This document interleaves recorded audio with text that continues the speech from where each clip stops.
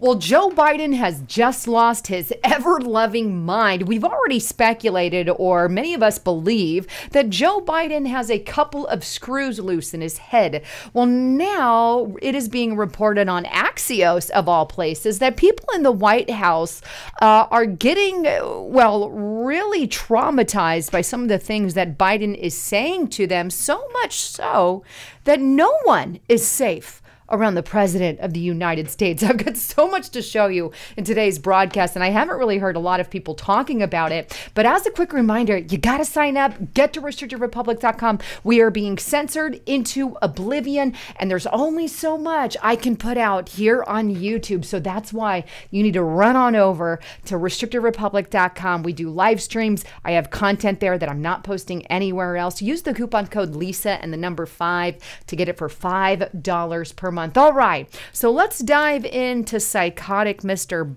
Biden and what the hell is going on in the White House. We'll take a look at this Axios report.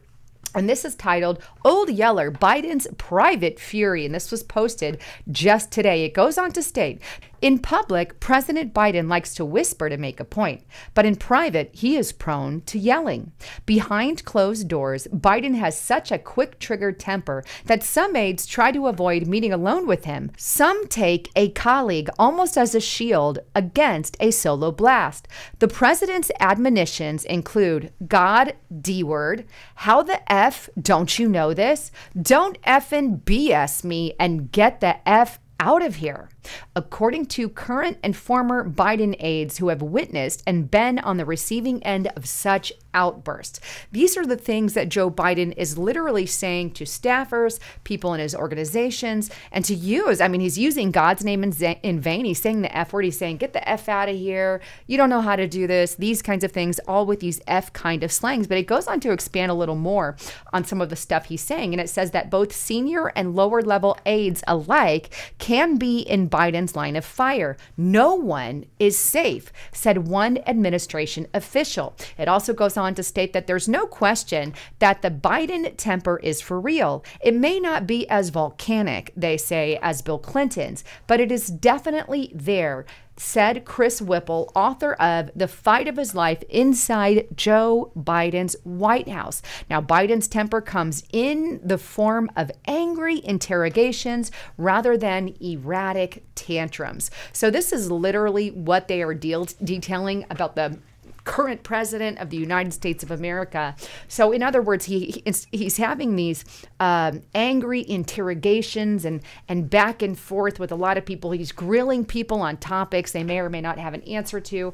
And he's telling people, get the F out of here. And people are not feeling safe around him.